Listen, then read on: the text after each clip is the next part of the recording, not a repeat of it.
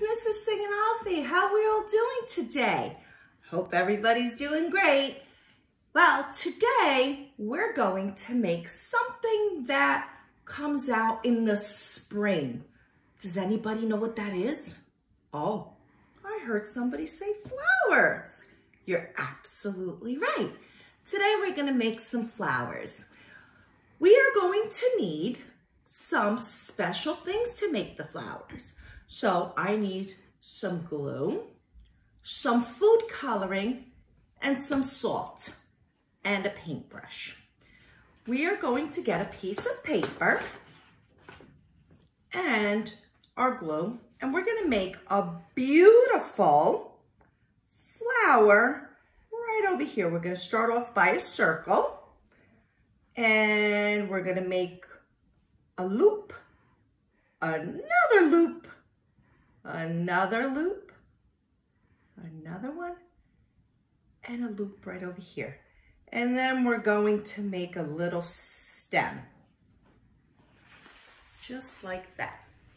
Now we're going to get our salt and we're going to sprinkle it on our paper, like this.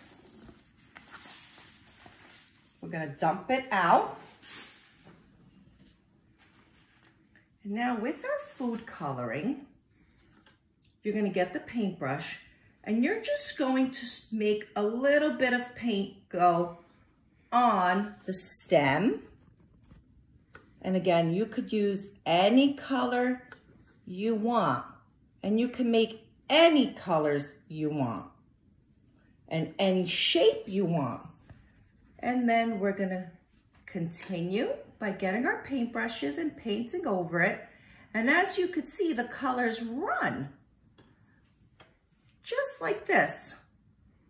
And if we overlap the blue and the yellow, it makes, oh, I heard somebody say green. You're absolutely right. Just like this.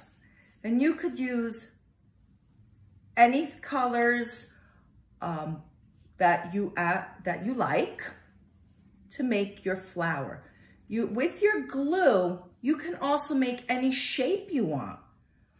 And you're going to make this dry. Here's our flower. And I made one before. And here is my flower pot for spring. If you enjoyed this, see you soon. Love you.